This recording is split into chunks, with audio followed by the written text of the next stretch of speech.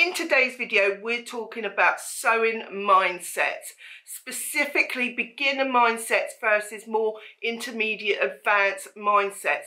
When I was a beginner sewer, my mindset was holding back my progress and I didn't even realise it. But looking back, it really was. So today I'm going to compare how my mindset was right at the start to where it is now, in the hopes that it can help you too. Welcome back to the channel. My name's Claire. So today I thought we would deep dive into mindset, specifically my mindset. I thought I'd discuss with you how I was in my mind thinking about sewing in the beginning, and you might resonate with me and you might learn something, because my mindset has changed significantly over the years. I've got 7 points to discuss with you, and they are going to be really quite eye-opening, I believe. So let's get into it. So I'll never forget when I first started sewing, I was not sewing clothes, I was sewing bags and pouches and things like that, and there's a lot of straight sewing in that. And I remember trying to sew a straight line and I couldn't do it. My seam was all over the show like this, and I got so frustrated. The problem was I was looking at the needle, not the needle plate, which meant my eye was following the needle, so it was going wherever the needle was going. So that's not going to help you. So if you're a beginner, don't do that. But I got so frustrated with the idea that I could not sew a straight line. And then I'd see all these people online who sewed these beautiful garments. I'd watch YouTube channels and you'd see their sewing, and it was straight as a die. And I just thought, when am I ever going to be able to do this? Am I ever going to be able to sew a straight line? I don't think I will. I didn't have the skills or the experience to be able to do it. It seems like such a straightforward thing to know how to do. At one point, I was on the brink of giving up, thinking, I can never sew clothes because I can't sew a straight line. And you know, in clothes, accuracy is important. And I just thought, oh, I can never do it. How wrong I was. How wrong I was. Of course I would learn to sew a straight line. If you are struggling to sew a straight line, then just believe that you will. That was my mindset when I started. My mindset now is that not only could I sew a straight line if I practice and gain some experience, but I can sew anything I want. All it takes is experience, practice, and developing the skill that you're trying to develop. I don't look at anything and think, oh, I can't do it because I haven't done it. I look at it as if I haven't done it yet, but I can and will do it. A good case in point where I actually didn't achieve what I thought I could achieve, but I gave it a go anyway, was the V-neck. If you haven't seen that video, do check it out, where I completely messed up my V-neck, and I wasn't expecting that. I thought I would breeze through it because my mindset now is a lot better, and I didn't. But it was a learning experience, and that's why I shared it with you guys. So if you are frustrated that you cannot do something in sewing, just know that with practice, experience, time and skill, you can do anything you want. When I started to sew clothes, I became frustrated very, very quickly. And that was because no pattern ever fitted me. Now, I didn't know how to draft my own patterns. I really thought that was way beyond my skill set. And actually, it was at the time. But all the patterns that I was looking at that I liked did not go up to my size. They maybe went up to a size 20, and I'm like a 22 to 26. And I became very frustrated. And that was at a period where I was refusing to even take my measurements because I couldn't accept my body, which was a whole other issue.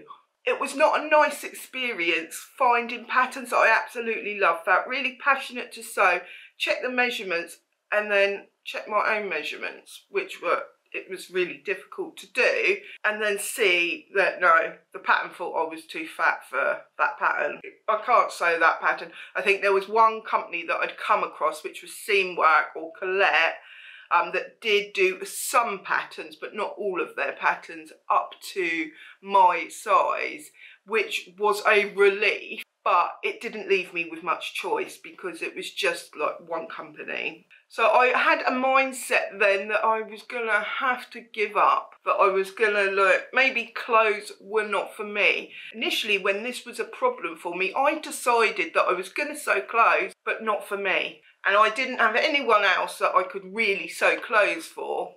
Well, I thought I didn't until they all come out of the woodwork asking me to make them stuff. I was just picking a random size, maybe a 10 or a 12, sewing that up and just thinking, yes, I made some clothes. And I had this whole rail of clothes that looked lovely, but they didn't fit me. Nowhere near did they fit me. And that really affected my self-esteem.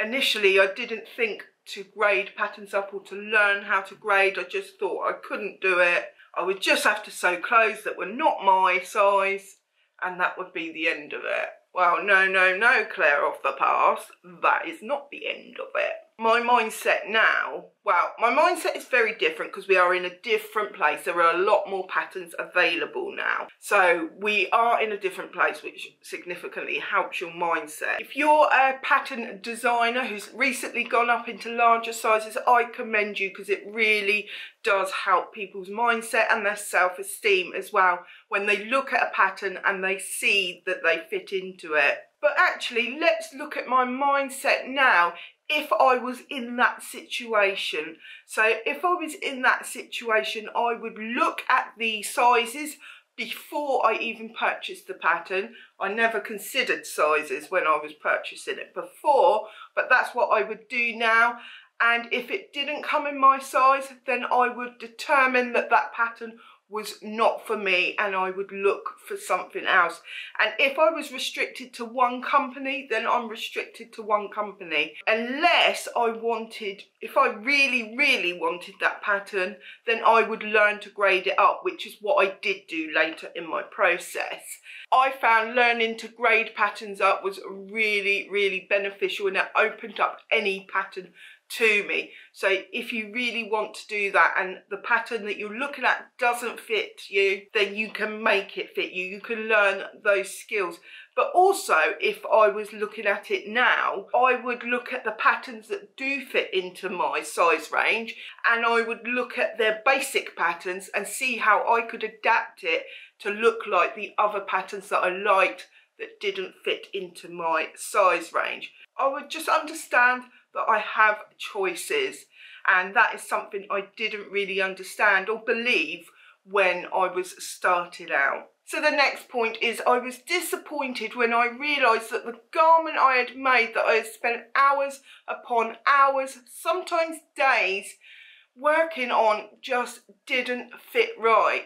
I might have done the right size, I might have graded between sizes. Sometimes I wouldn't do any of that and I'd just pick a size closest to my size, make it up and hope for the best. I was just trying to find every shortcut I could because I didn't want to put the extra work into making a pattern be perfect for moi. If you go back to the beginning of my channel, you will see lots of makes that were so ill-fitting because I didn't take the time to A, understand how to adapt that fit, B, understand construction and the body, and creating a 3D garment with a 2D piece of fabric. I could have been easier on myself, I really could. I could have been nicer to myself with this because I would talk down to myself that I haven't got these skills. I would just live with the garment rather than trying to fix it. And actually now, my mindset now is that do not make a garment without a twirl. I really didn't understand the benefit of a twirl. Well, I understood the benefit of a twirl, but I just didn't want to do a twirl. I will be producing a video where I am just talking about twirls, so do look out for that if you're camp no twirl still at the moment. After me going on and on and on about it for so long, if you are still one of those no twirl people, you will benefit from the video that I'm going to do about 12. My mindset now is I don't ever do a garment without a twirl. It has changed my sewing experience significantly. More than that, my mindset now is that I just understand that there are things I can do. I just need to take the time to learn how to make those adjustments, and I can have really well-fitting clothes, as you've seen in my recent makes. So my next mindset mistake was that I thought that I needed the most snazzy, most expensive, most beautiful sewing machine out there in order to sew better. I remember when I was sewing with this sewing machine, which was the second ever sewing machine that I bought, which was, I think I paid £250 for it, and it wasn't a great machine. And I felt that if I had a better machine, that I would then be able to sew better. But of course, it does not work like that. So after that machine, I'd only had that machine about 10 months or so. I then upgraded to this machine, which cost me £500 and had 100 stitches on it. I mean, who can't sew a couture garment if they haven't got 100 stitches? Let's face it, we can all do that, can't we? I knew in my mind back then that having 100 stitches wasn't going to help me be a better sewer. I convinced myself that it would. Not that I needed those extra stitches, but a more high-end machine would do a better job and I would be better at sewing. What a silly mindset that is. I'm sure some of you have been there as well and you now realise that that is not the way forward. But I guess we just always want what we haven't got, and I was very, very guilty of that. To be fair, I started out with an IKEA sewing machine that cost £45, so I did need to upgrade from that. You know, I had many machines that I probably didn't need to upgrade from. And that machine I showed you before, the Janome DKS 100, that is now my backup machine. I still have that, but I have my super snazzy sewing machine that you've seen in many of my videos, and I do love it. Gives me a real good sewing experience. It's the difference between driving a $100 second-hand car that goes clunk, clunk, clunk, and driving a Mercedes-Benz and having a much better driving experience. It's kind of similar to that, not so extreme. Yes, having a nice machine does make for a better sewing experience. It does. There is no getting around that, it does. But it doesn't make me a better sewer. And actually now I understand that. And that's because of my lived experience, because I've gone through having new machines, more snazzy machines, more expensive machines. You don't need a sewing machine that is high-end to be able to sew high-end garments. You just need to develop your skills. You need to practice, gain experience, and you need to just take it slowly and understand that over time you will become a better sewer just because you're doing it lots and lots and lots. That is down to you, down to developing your skills, not the tools that you use. Tools can help make it easier, but they won't on their own make you a better sewer. If you're enjoying this video, I'd just like to take a break here to ask you to hit that subscribe button, and down there, leave me a comment and give me a like.